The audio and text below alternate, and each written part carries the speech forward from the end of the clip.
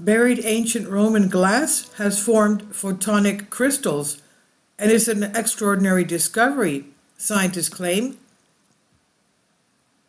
Scientists discovered that ancient Roman glass, known as wow glass, has formed a strange type of crystal that refracts light in surprising ways. Isn't that something? We know that Romans had very strong cement, and now the scientists found that they had very special, astonishing glass.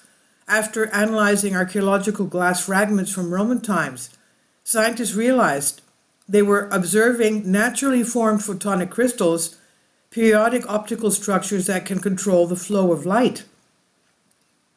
Some 2,000 years ago in ancient Rome, glass vessels carrying wine or water, or perhaps exotic perfumes, tumbled from a table in a marketplace and shattered to pieces on the street. And as centuries passed, the fragments were covered by layers of dust and soil and exposed to a continuous cycle of changes in temperature, moisture, and surrounding minerals. Now these tiny pieces of glass are being uncovered from construction sites and archaeological digs and reveal themselves to be something extraordinary. On their surface is a mosaic of iridescent blue, green, and orange colors, with some displaying shimmering gold-colored mirrors. These beautiful glass artifacts are often set in jewelry as pendants or earrings, while larger, more complete objects are displayed in museums. For Fiorenzo Omenetto and Giulia Gudetti, professors of engineering at the Tufts University Silk Lab and experts in material sciences, what's fascinating is how the molecules in the glass rearranged and recombined with minerals over thousands of years to form what are called photonic crystals, ordered arrangements of atoms that filter and reflect light in very specific ways.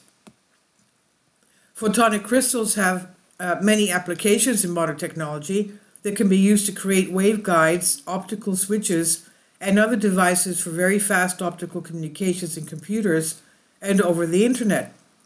Since they can be engineered to block certain wavelengths of light while allowing others to pass, they're used in filters, lasers, mirrors, and anti-reflection stealth devices. In a recent study published in the Proceedings of National Academy of Sciences, PNAS, USA, Omenetto, Gudetti, and collaborators report on the unique atomic and mineral structures that build up from the glass original silicate and mineral constituents, modulated by the pH of the surrounding environment and the fluctuating levels of groundwater in the soil. The project started by chance during a visit to the Italian Institute of Technology, IIT, Center for Cultural Heritage Technology. This beautiful sparkling piece of glass, they said, on the shelf attracted our attention, said Omenetto.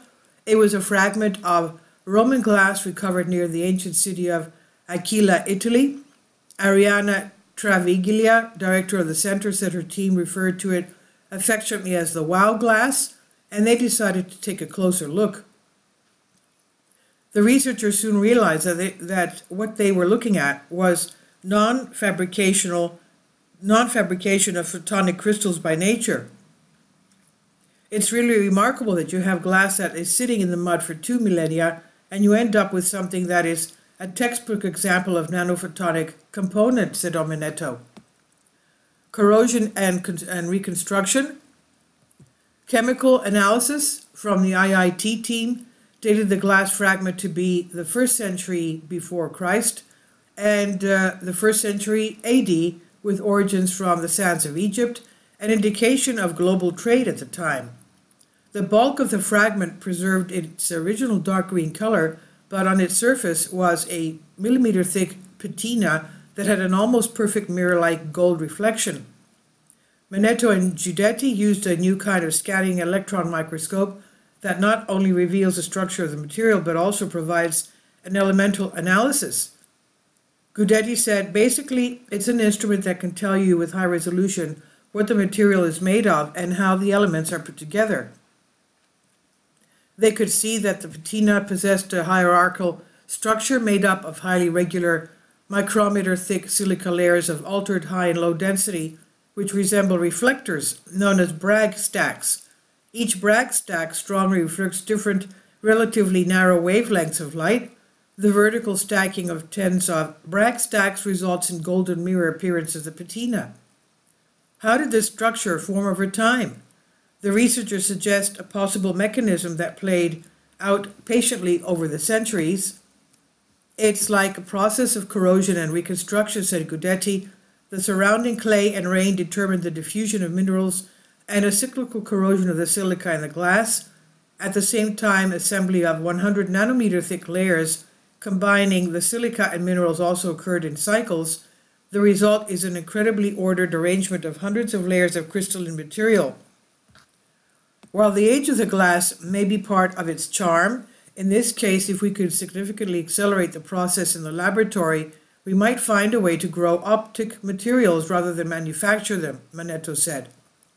The molecular process of decay and reconstruction has some parallels to the city of Rome itself. The ancient Romans had a penchant for creating long-lasting structures, like aqueducts, roads, amphitheaters, and temples. Many of these structures became the foundation of the city's topography, and they are still very strong even today. Over the centuries since, the city has grown in layers, with buildings rising and falling with the changes brought on by wars, social upheavals, and the passage of time.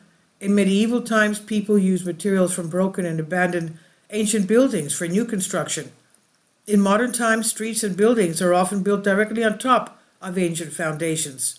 The crystals grow on the surface of the glass are also a reflection of the changes in conditions that occurred in the grounds as the city evolved, a record of its environmental history, said Guidetti.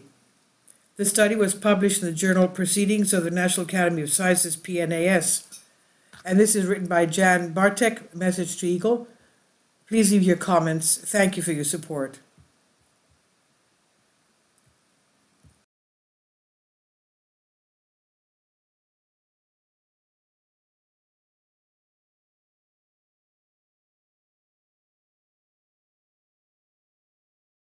Please support my Patreon account.